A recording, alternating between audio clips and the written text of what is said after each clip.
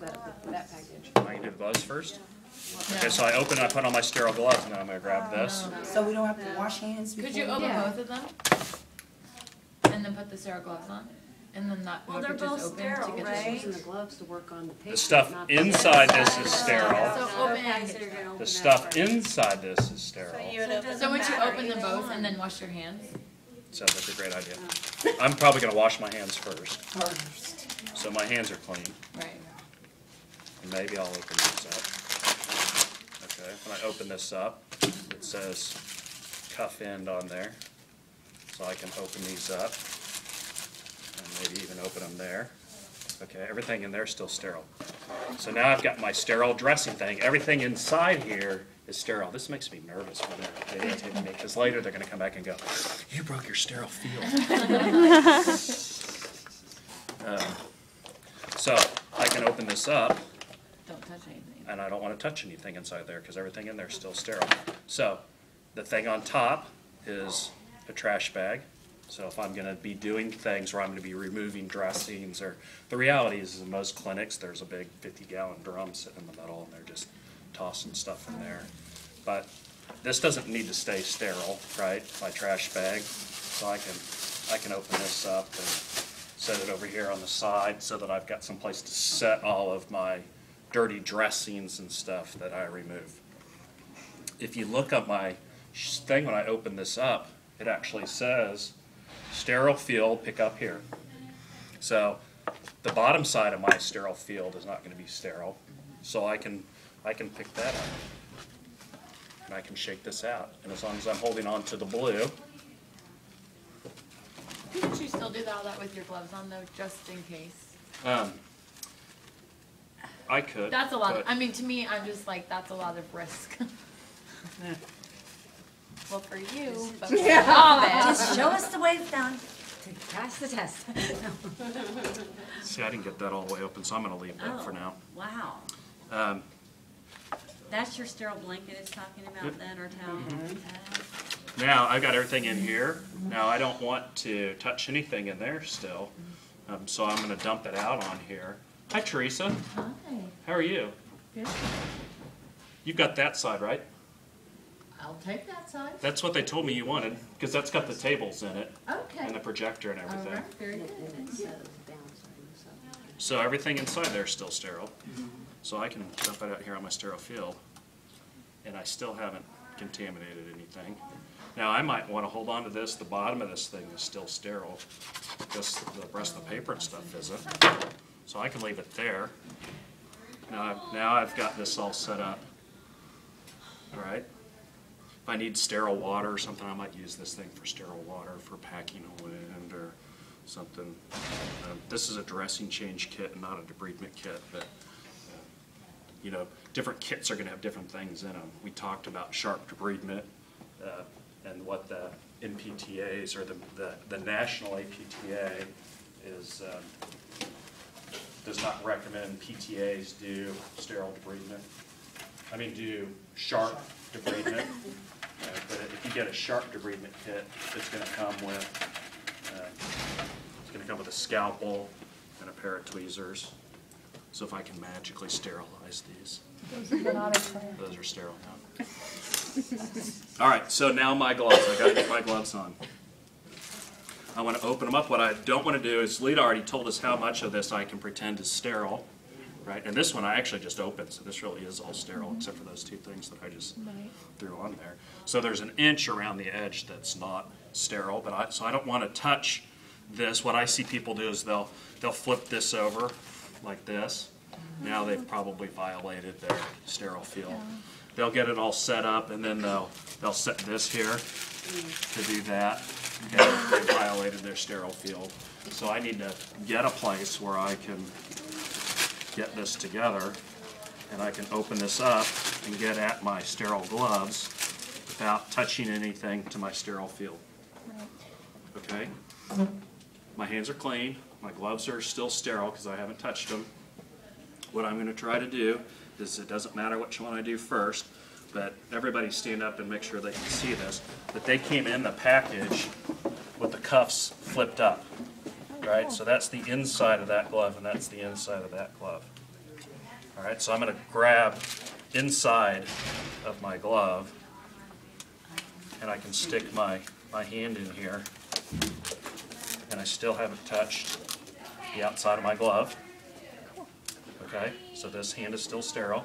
Now I get a hold of this glove, and I want my fingers on the outside of this one. Oh, see, now I just ruined my sterile feel. So now I've got my hand inside the cuff of that one, so I'm touching the outside of this one that's going on. And I'm going to try not to touch this hand, the inside of it. Yeah. Okay, so now my hands are still sterile. Now, I can't touch anything that's not sterile. So what do I do if I get here and it's like, oh shoot, I needed something out of that? What do I do? On your thing, you said Ask you just for designate assistance. one hand for non. It said, Okay, yeah. so I've got two options. I can say, Renee, come here. Open up that jar for me. Open up that jar for me. Really? Okay, now I got my, go ahead and just set it down. Now I got my sterile tweezers and I can maybe go in there and now I got some packing stuff to do that. Okay, so that's an option. If I have, oftentimes I'll need like a swab or something. I've a million times, grab those swabs for me, Lita. It's sterile, it's dirty on the outside anyway. So you're gonna peel them open. What are you doing holding all your books? And then I can reach in here and those are sterile and I can pull them out and I'm still sterile. All right, now as soon as I touch something with my hands, I can flip that open if I don't touch the outside of it. Get that all set. Is it 1 inch on this or So 1 like inch this, on here? this, Okay, so 1 inch on that. assume that this outside inch is not sterile. All the way around. Okay, all the way around. All right, so now I've got this on. If I need to document, I got a couple of choices. I can try to get someone to dictate for me. Some people actually use, some places actually use dictation machines for this. Other people are going to sacrifice a hand. All right, most people are going to sacrifice their handwriting hand, which means you have to be able to stay sterile with your non-dominant hand, which is a little bit more difficult. Yeah. I'm gonna write with my left. You know, I've had people try to do that. Other people try to remember. So, Well, when you're wrapping, does it still have to be sterile? So you have to wrap with one hand? yeah. I mean, once you've covered up your, Covered it up, it's It's- done. yeah, once your dressing's on. So you can do that with one hand. No, Or I'm do you gonna. use both? once you Oh, put 'cause something once on, it's- Oh, once and the then you wound is covered, Cover it it's, up, you it don't doesn't care matter. about this. Right. Well, bandage. okay. Well, and what did I say at the beginning was that most of the time Clean. you're clean and not sterile. So what's most likely to happen that I'm most likely to do sterile is I get all this stuff out and then I have my forceps or I have a piece of gauze or my sharps if I'm doing sharps treatment and I'm going to go in here and debride this sterile and then come out. Am I going to touch him? Sometimes I'm going to accidentally touch him. I would prefer to keep one hand all the way clean, but I'm not introducing anything into him. As long as I don't drag over from the outside down into his wound, I'm not going to introduce anything new to this wound, even if I touch in there. Because sometimes you have to get in there and touch and pick at stuff. And You just don't want to put that hand then back. no, I don't want to. I Now have it's to not know sterile. this one's. I sacrificed this one because I'm left-handed. So now I'm going to take my notes with this hand, and then anything else that I'm going to do that needs to be sterile, I'm going to want to do with this hand. But now that you, guys can go in the booth. say you just touched him with your tweezers, when you put your tweezers. Hey, who's not in here? When you put your I'm in tweezers, here. If you're quiet, you can still use the booths if you want. If you're not real noisy. Kimpley, you're always kind of noisy. if you set it back down on your sterile pad, then don't you want to keep those tweezers away from anything? I mean, I don't you want have to, be oh yeah, cautious these of guys, that. now that that's Now not that sterile, that's- what I'm going to actually do with these. See, I told you, you're going to videotape this and then I'm going to do something wrong. Because I'm talking to you guys. Yeah. So now You're distracted. I went in I'm gonna here and I have to touched feel this you. and then I might set them there. Okay. And now I can, And then if you want to There's- reuse then them, I can but s- now they're at least, okay. but Would they're that not, be and they're not going to reaching? contaminate the Yeah. other Yeah, stuff you that's just Would that going be on. reaching across the sterile I would just field reach in. too?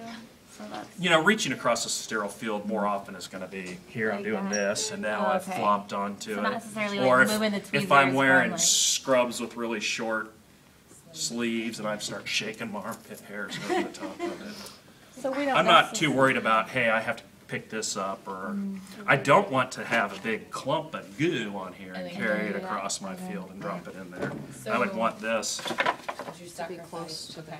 Do we get I would want this over here. practice more? I have I've got at least 3 kits that you can practice with. I'll look for some more. I think I've got some more. So we don't have to put it in the order of use like the book is saying. You know, like it's that. usually just sitting there. Practice at home with paper towels, Amy. I really don't. Get things into habit or tweezers? You know, if you have a shoebox and Okay. Just throw practice some at things home. in it, get you a dishcloth and Pretend fold it up. sterile. Purchase these things? Hmm? Purchase these kits? Can you? Yeah. I have no idea. Probably. What'd you say? I asked if you could purchase them somewhere. You could call like CVS and ask them. When you practice, it doesn't have to be sterile, you could Right. throw Yeah. practice. And this- You can throw anything. What we're gonna do with this is, now that we're done, you know, when we get done, I'm just gonna throw everything back in here. So be careful with all this stuff. And I'm gonna stick everything back in here and then fold this back up the way I found it and lay my red bag on top and flip it shut.